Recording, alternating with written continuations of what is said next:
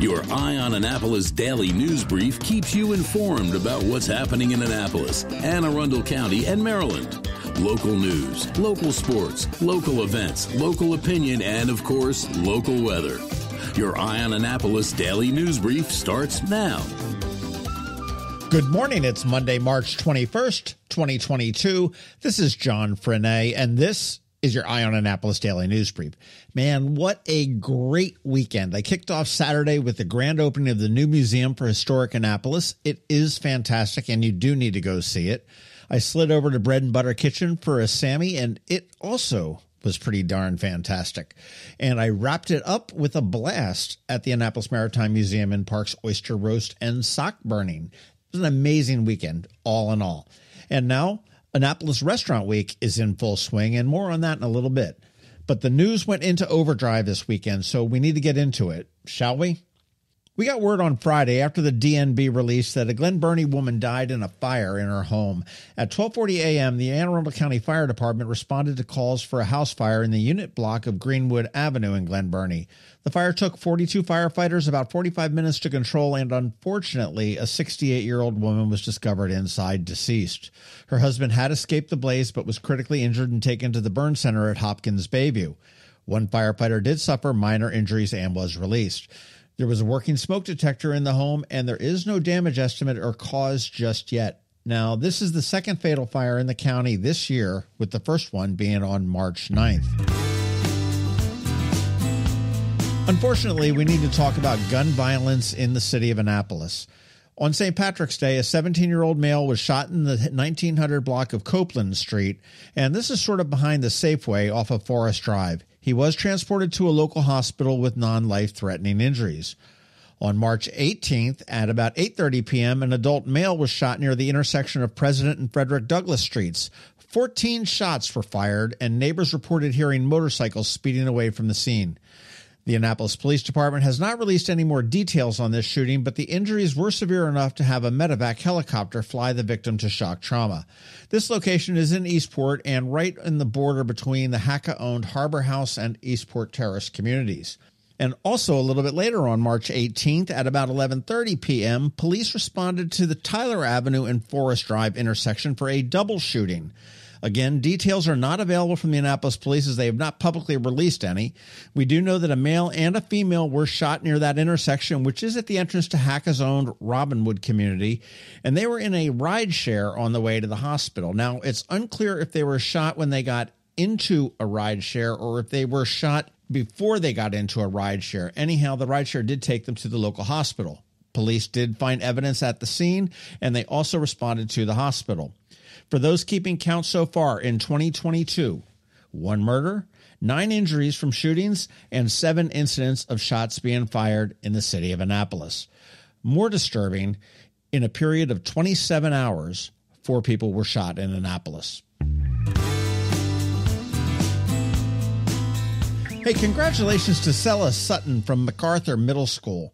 She won the postponed by a week 34th annual Anne Arundel County Spelling Bee, beating out 24 others to correctly spell annihilate, which, incidentally, I misspelled when I posted the story up on eyeonannapolis.net.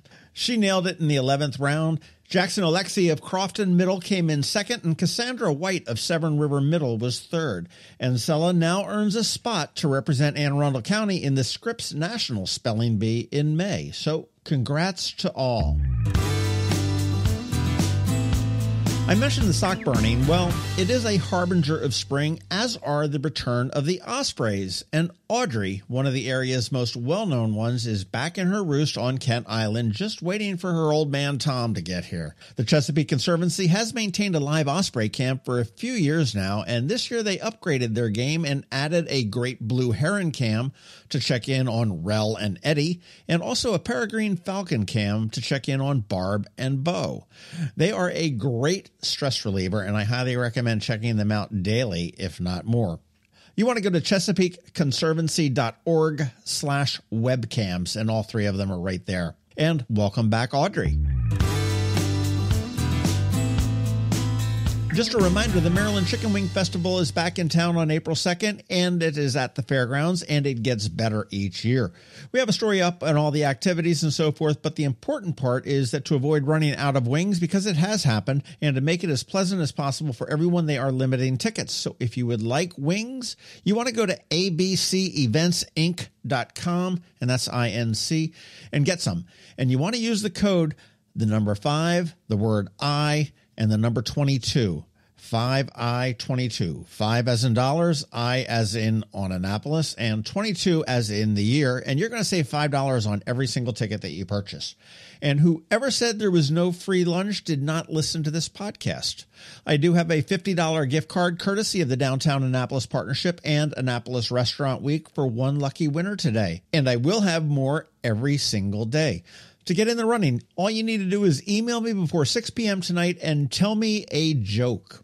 The one that I find most amusing will get that gift card to Cafe Mezzanotte, which is a new addition to the Restaurant Week this year. I'm also starting to really get jazzed about the Annapolis Film Festival coming into town on the 31st for 4 days. The full slate has been released, and you can check it out at AnnapolisFilmFestival.org. And if you intend to see more than 2 or 3 films over the days, I suggest a pass rather than individual tickets. Now, we released a podcast with Lee and Patty, the founders, a little bit ago, and you want to make sure you check that out, but you also want to stay tuned because we are chatting with directors and producers all this week for some little bonus podcasts that are going to come on out. And on the topic of podcasts, I hope you caught Wild Kid Akers and Gerardo Martinez on Saturday, and I can't wait to get back out there to see his farm again. Changing Patterns is up next, and here's a little bit of a teaser for you, and you're going to want to listen up on this one. Bands in the Sand, that amazing beach bash every June.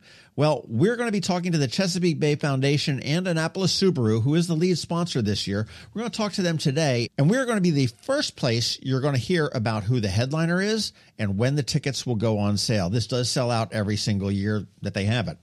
And no, I don't know yet. And no, I don't think I can be bribed when I find out a little bit later on today. I mean, you can try, but I don't think I will be able to be.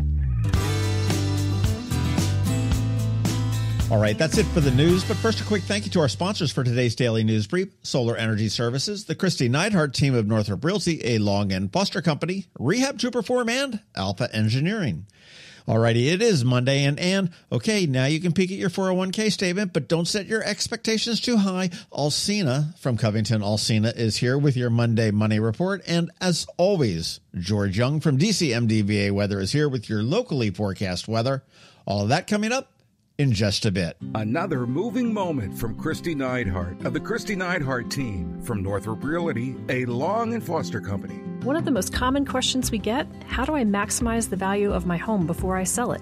It's a great question. We look at improvements like investments. What is the rate of return? For example, if we invest $5,000 in painting kitchen cabinets and installing granite, how much more will our home sell for?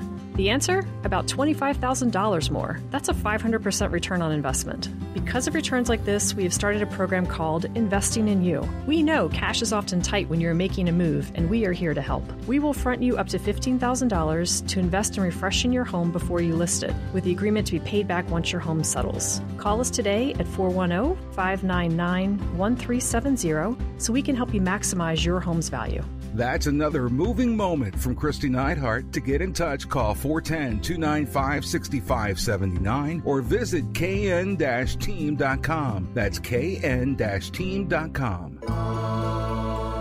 When you live near Annapolis, you know how fickle the weather can be. So you need a truly local forecast that's accurate and reliable. Forecast right here in Annapolis.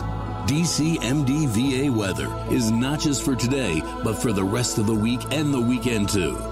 Now here's George Young of DCMDVA Weather with the weather outlook for today and beyond. Hey everyone, this is George with DCMDVA Weather, and this is your Eye on Annapolis forecast for Monday, March 21st. Not a bad weekend for the Annapolis region, but it will be a pretty nice springtime week ahead with some warm temps and some rain in the forecast. Look for very nice conditions today with plenty of sunshine, with breezy highs in the upper 60s to lower 70s in spots, with more sun and warmth tomorrow with highs again mid-60s to near 70. Before then, some rain moves in Wednesday with temps near 60, with more rain possibly lasting into Thursday as temperatures jump back up into the 65 to 70 degree range ahead of sunshine Friday through Sunday with highs low to mid 60s Friday, near 60 on Saturday, and then low to mid 50s on Sunday. Okay, that's it for today. This is George Young of DC MDVA Weather. Make it a great day out there today. Stay healthy and be safe, and be sure to follow us on Facebook and Twitter for regular updates each day, as well as through our website at dcmdvaweather.info, and definitely download our DC MDVA Weather app on all of your devices from either the Apple or Google App Stores, so you can always stay weather informed. Hello, energy consumers. This is Rick Peters, president of Solar Energy Services. A lot of people ask me, what will it cost me to go solar? But the bigger question you should be asking is, what will it cost me not to go solar? That's right, the status quo is costing you money. The average size system we're installing today delivers a net savings of over $41,000 over the 25-year warranted lifespan of the solar panels. That's $41,000 you might be leaving on the table by not going solar. Of course, solar is not right for every home, but the vast majority of homes can offset 50 to 100% of their current electricity usage with solar. Now that's substantial. Want to find out if you could be leaving $41,000 or more on the table? Call us today at 410-923-6090 or visit us at solarsaves.net. But don't wait another minute. Sunshines are wasted. Are you an active adult or competitive athlete dealing with an injury keeping you from being at your best? Then Rehab to Perform is here to get you back to your full potential. R2P is a unique fitness-focused physical therapy company with 4 locations in Maryland. More like a training room and a personal training studio than a medical facility. R2P offers physical therapy for lower back pain, overuse injuries, post-surgery, muscle pulls, chronic pain, and more. R2P also offers rehabilitation for concussions and mild traumatic brain injuries. To learn more, visit rehabtoperform.com. You work hard for your money. Is your money working hard for you? Managing and investing, it can be confusing. Ann Alsina, a financial planner from CovingtonAlsina, has been helping people make sense of it all for over 17 years. Are you ready? Now here's your Monday Money Report. This is Ann Alsina of CovingtonAlsina with your Monday Money Report.